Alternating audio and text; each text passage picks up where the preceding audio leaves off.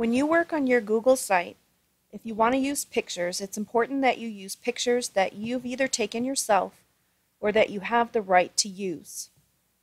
One of the ways that I like to find images that are free to use, share, and modify is to find an image with a Creative Commons license. One of my favorite tools for doing this is using Foter.com.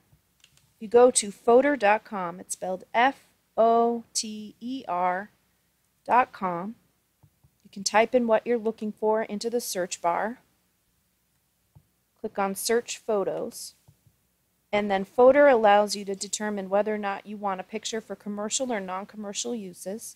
Since I'm not planning to make money off of my image, non-commercial is fine.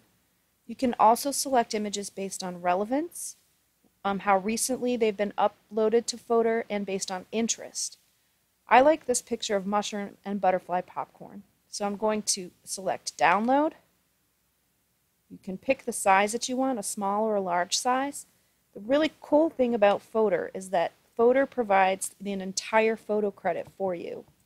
So if you highlight that photo credit and copy it, you can paste it right into your website. To download the image, simply click on Download, right mouse click, Save Image As, and then save it to your desktop or wherever it is that you want to put it. Since I've already saved the image, I'm not going to do that right now. So here's what you would do on your site once you find an image that you want to use. You click on the little Edit Page pencil. You can paste in the citation, the photo credit for the picture. Notice that it's hyperlinked to the license, which is a Creative Commons Attribution Share Alike license, and it's hyperlinked back to Foter, where the photograph originally came from. And then I can insert the image, which is right here.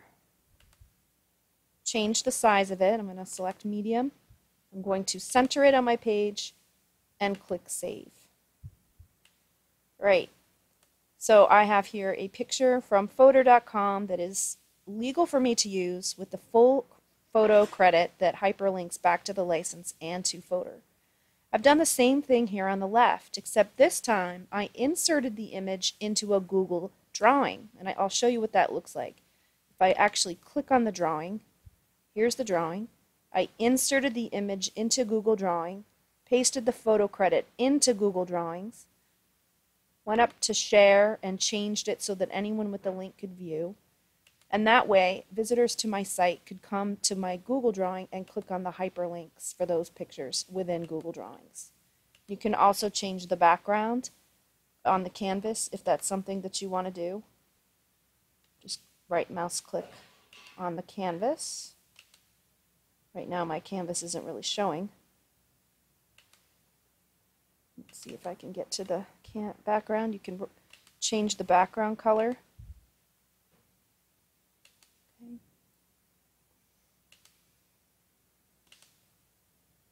If I refresh it, you'll see that the background color has also changed on my site. So that's two different ways to put images onto your site.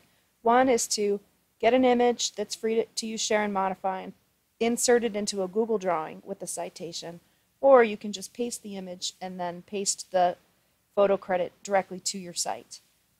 If you end up making a derivative work of an image, such as down below I have added some eyes and I've filtered the picture, you would just need to change the citation a little bit. So your photo credit would say something like, this derivative work was created under a Creative Commons license courtesy of, and then Foter, which hyperlinks back to where the picture came from, and the Creative Commons license. So that's how you do it. If you have any questions, I'll be circulating.